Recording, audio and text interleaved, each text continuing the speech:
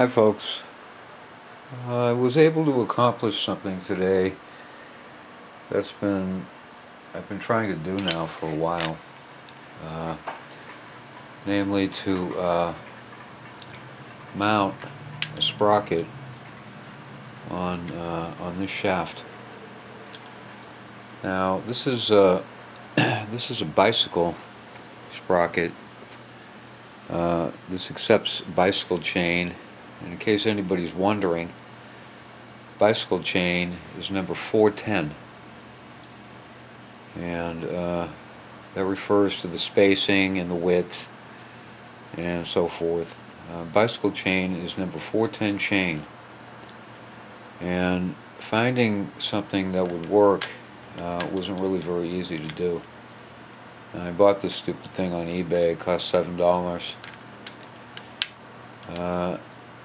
And I was able to mount it on here, and that's a good thing. It really was not easy to do that. Now, if you want to get what they call a jack shaft, which is one of these,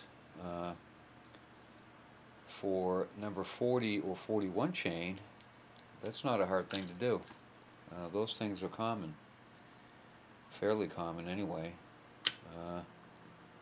But for number 410 chain, they're pretty much impossible to find.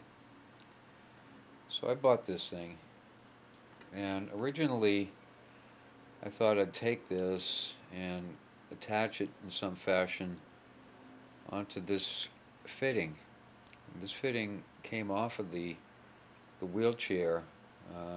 These two motors here came from a wheelchair, and this fitting came off of it, and it fits on the shaft here very snug. And it came out of the center of the wheel, one of the two wheels that drives the wheelchair. The problem is that it's made from aluminum, so it can't be welded. Originally I thought I could maybe get somebody to weld that for me, but that really turned out to not be the case. So I had to find another way to do this. And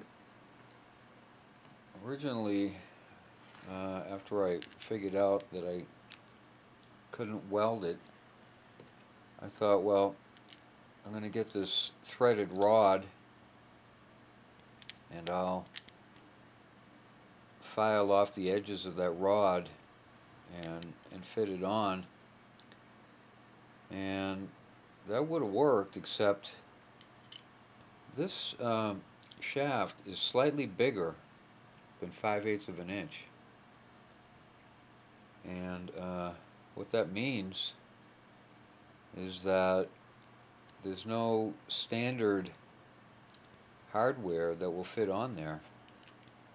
This is 5/8 inch right here. It won't fit. Now, I know that the threads would have to come out, but there's no 5/8 inch that will fit on there. And the next step up, when you get in these things that are already made, is 3/4 inch, and 3/4 inch is too big, doesn't fit snug, and I didn't like it. So I had to figure out a way to do it, and what I wound up doing, even though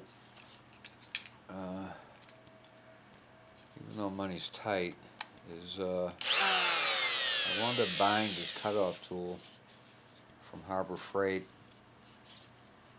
and I paid $20 for it.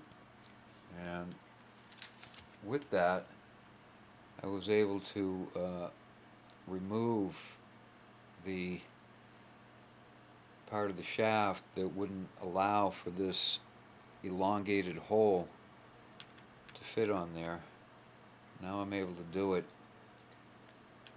I was very careful, and luckily no mistakes were made, so this now fits on there good and snug, and I'm pretty sure that this is going to work now the way I want it to.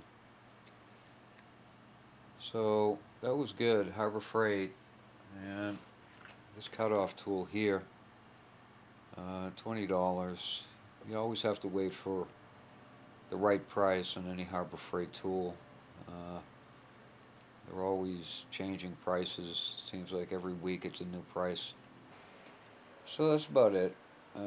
Thanks for watching, and wish me luck.